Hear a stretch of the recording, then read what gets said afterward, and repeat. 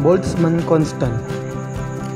Isa sa mga importanteng physical constant, lalo na kapag ang pinag-uusapan ay ang thermodynamic temperature. Ito ay ipinangalan sa isang Austrian physicist na si Ludwig Boltzmann.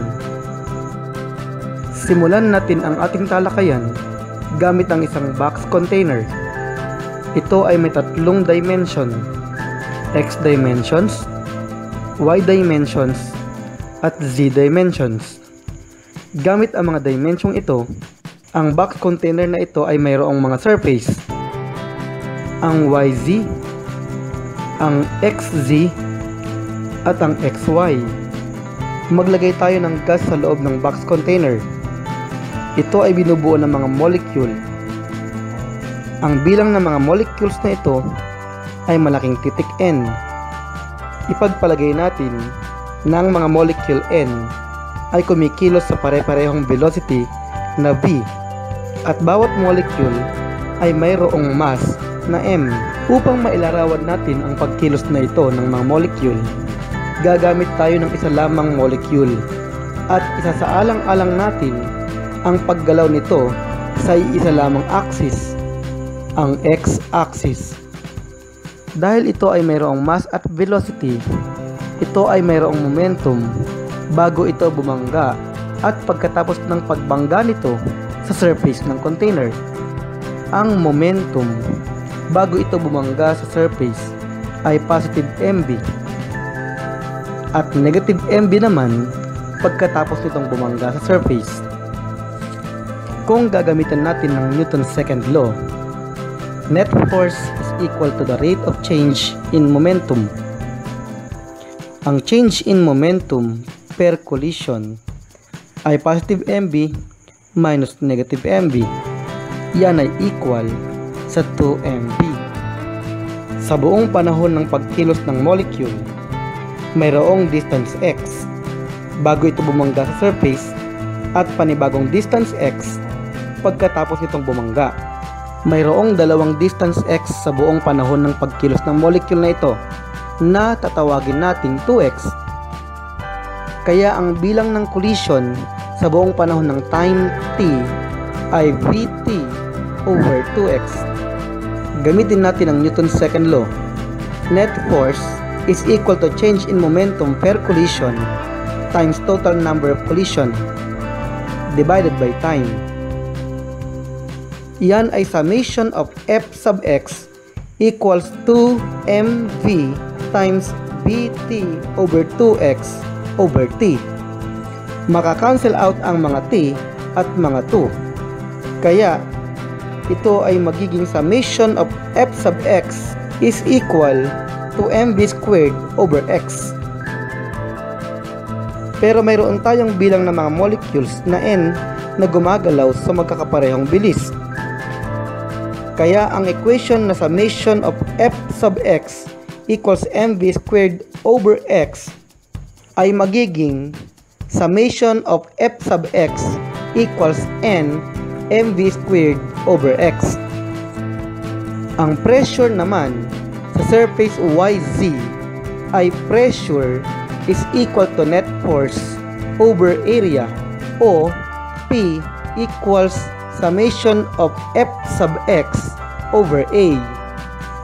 Ang net force summation of f sub x ay equal sa n mv squared over x, at ang area ay equal naman sa yz. Kaya ang pressure ay equal din sa n mv squared over x times yz. Pansinin natin ng xyz ay ang volume ng container box. Kaya ang pressure ay equal sa nmv squared over volume or P. Huwag nating kalilimutan na hindi lamang yz ang surface ng container box. Mayroon pang xz at xy. Kaya 1/3 lamang ang pressure sa surface yz. Nangangahulugan ng pressure sa surface yz ay P equals 1/3 nmv squared over volume. At kung imumultiply natin ang magkabilang bahagi ng equation ng volume, ito ay magiging PV equals 1 over 3 nmv squared. At dahil gumagalaw ang mga molecule, mayroong kinetic energy ang mga ito.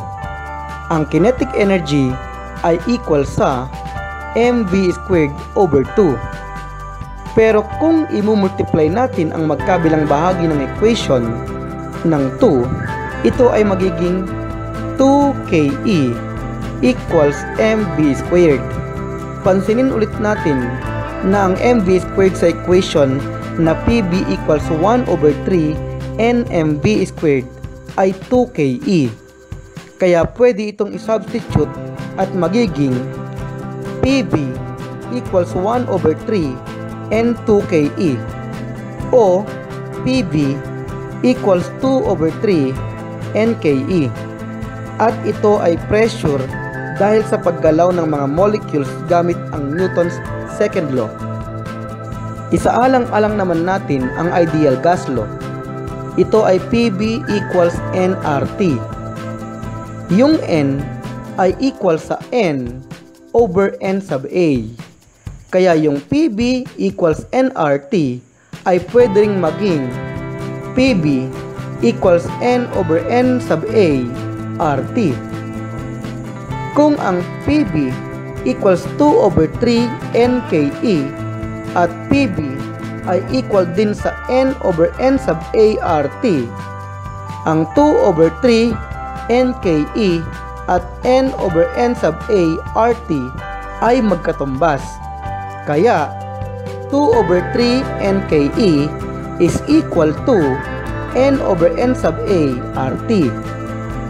I-divide natin ang magkabilang bahagi ng equation ng N. Makakancel out ito at magiging 2 over 3 ke equals R over N sub A T.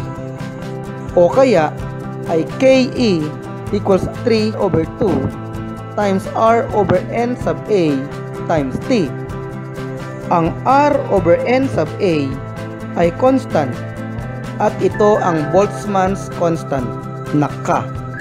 Ang R ay ang universal gas constant na may value na 8.314 joule per mole Kelvin. At ang N sub A naman ay ang Avogadro number na may value na 6.022 times 10 raised to 23 mole raised to negative 1.